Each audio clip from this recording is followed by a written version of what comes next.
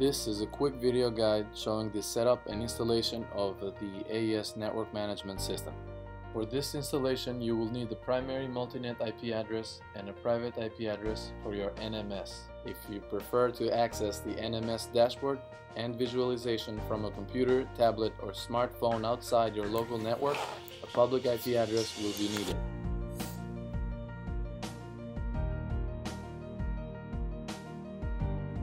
In the NMS package, you will find the NMS appliance, the rack mounting hardware, power cord, and an Ethernet cable.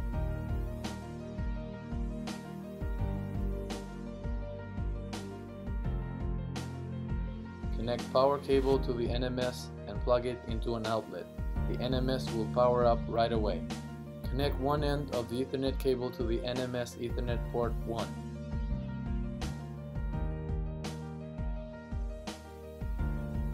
Connect the other end to the laptop. Configure the laptop with a static IP address such as 192.168.1.250 and set the gateway to 192.168.1.1.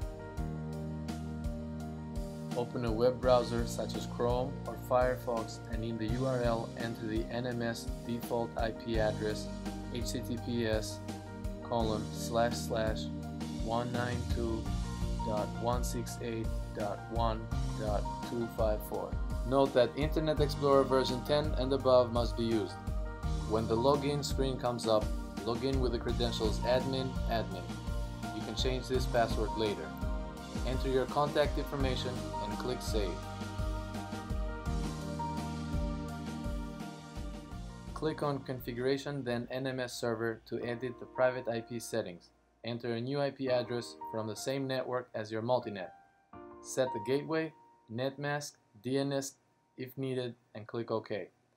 Now that the NMS IP settings have been configured, power down the appliance by holding down the power button on the front for 5 seconds and disconnect the Ethernet cable from this temporary setup.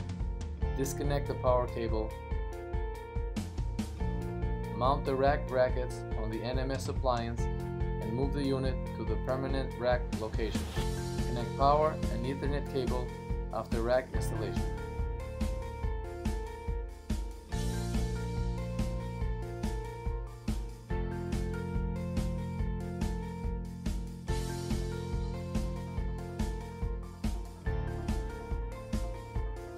Enter the new NMS IP address in a web browser from a computer with network access and log in.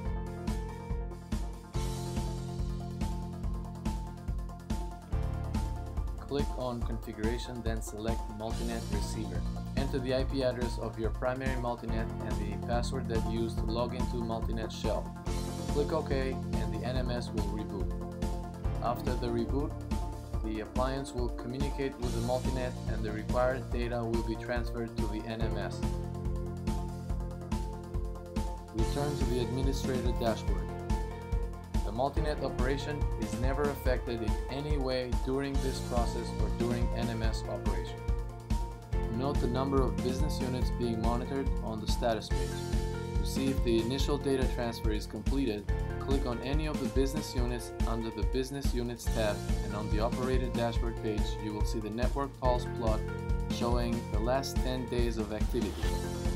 If no series are shown, that means that the data is still being transferred. This completes the installation of the network management system.